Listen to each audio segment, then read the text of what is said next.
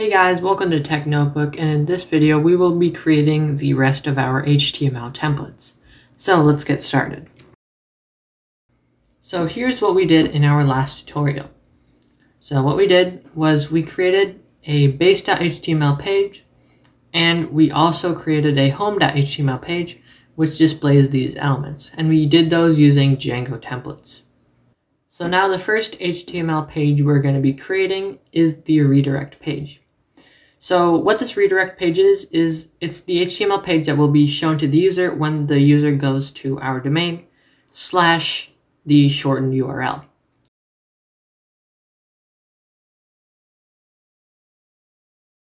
So to do that, let's go into our templates folder, add a new file. Oops, I clicked out of it. Add a new file. We're going to call that redirect.html. Click enter. And you will need to paste in this code, and you can find this in the GitHub link in the description. So first, let's actually indent this. And if we look at these Django template tags, you can see that I've already explained what this extends tag is, these block tags, and I've explained these in the last tutorial.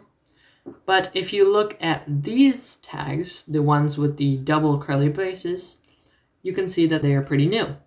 But if you look at these tags, you probably haven't seen these before. And these are called variable tags. So a variable tag is basically a tag that you can use to vary the content on the page depending on what you pass into this file using our views.py file. And I will explain to you how to do this in the next tutorial. So basically what this will do is it will show URL, and then it will show the original URL. And you can see that this corresponds to the model fields in models.py. So if I open that up right now, you can see that there is the original URL right here, as well as short URL right here. So that's how you use variable tags. So you can use variable tags basically anywhere. And once Django sees these double curly braces, Django knows to actually place the variable in instead of double curly braces and then this text. So you can put this anywhere, including inside an href, inside h tags, or basically anything you need. Okay, so now the next file we will need to create is called create.html. So we click new file, and type in create.html. So what this file will do is it is basically the file that houses the form that will be used to create our short URL.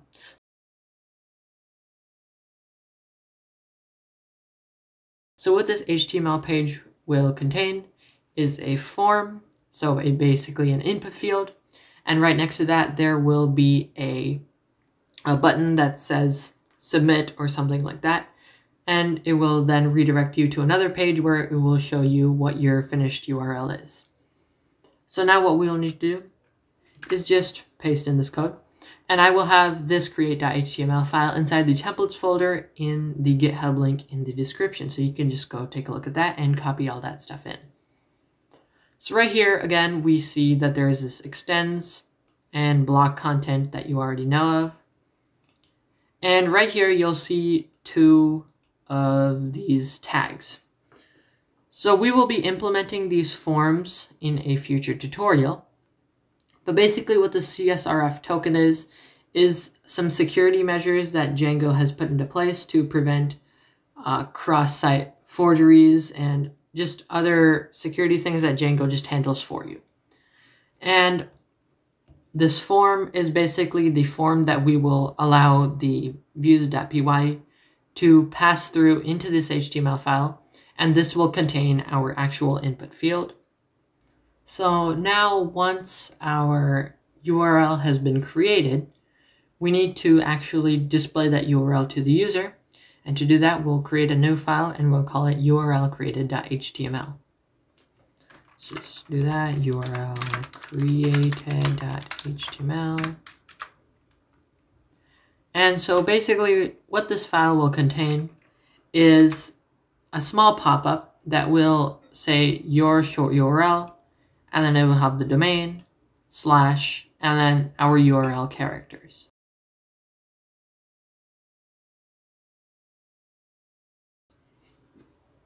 So the reason why we have this in a separate document is so that once views.py sees that the actual short URL has been created and put into the database, it will just redirect it completely to another file. And so that way I won't need to put in any if statements or anything into our create.html to get rid of this form and put a new file in.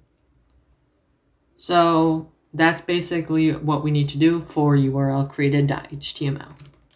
And now finally, if the user goes to a page or a short URL that doesn't exist on our site, we need to present them with a page not found. So what we need to do for that is to create a new file, and we need to call that page not found.html. Just put in page not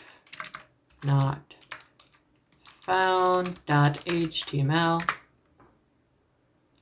And we basically have to just paste all this code into here. So what this will do is it will just display a friendly page not found error instead of Django's basic page not found.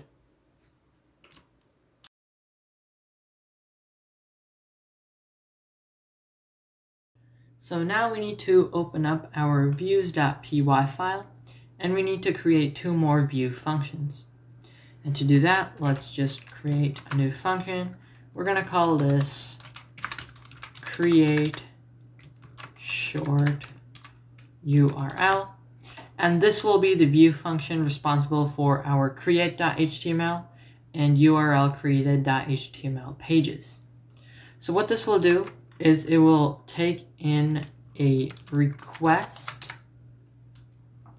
and now we'll just put in pass for now because we will implement this in a future tutorial. And now we just need to create another view function which will be responsible for our redirect. So we need to define redirect. That'll take in a request, and right here we will just need to put in pass as well because we will implement this as well in a future tutorial.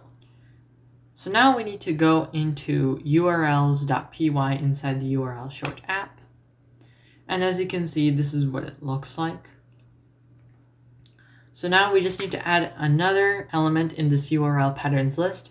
And we want this to redirect all the requests going to the create page of our website to our create view. So to do that, we'll just need to type in path. We'll need to open up parentheses, and we need to open up double quotes, and in here what we will need to type in is just create followed by a slash. Now we need to put a comma, and we want it to be our URL created function, so create short URL function right here.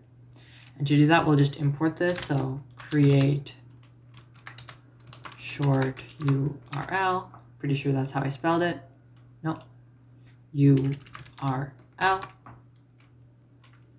and we'll just need to type in create short URL right here, and we'll name this, so name is equal to create. And so what this will basically do is it'll redirect all the traffic going to our domain /create to this create short URL function.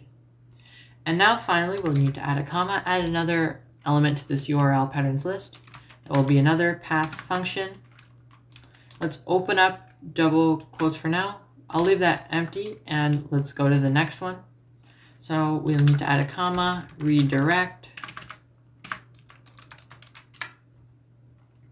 and this will go to redirect, and we'll name this redirect. And in these quotation marks, what we'll need to type in is an angled bracket, and we need to type in str:\URL and close the corner bracket. So what this is basically, this will tell the Django engine to pass anything that is inside these quotation marks, so any string that's inside these quotation marks, into our redirect function. And we will access this in the next tutorial. And remember, you don't need to memorize any of this syntax right here. You can always look all this up on the Django documentation. And one major skill of programming is the ability to actually look up documentation, because most programmers don't actually know all the syntax of certain libraries, but they have the skills to go into any documentation and figure out exactly what you need to do.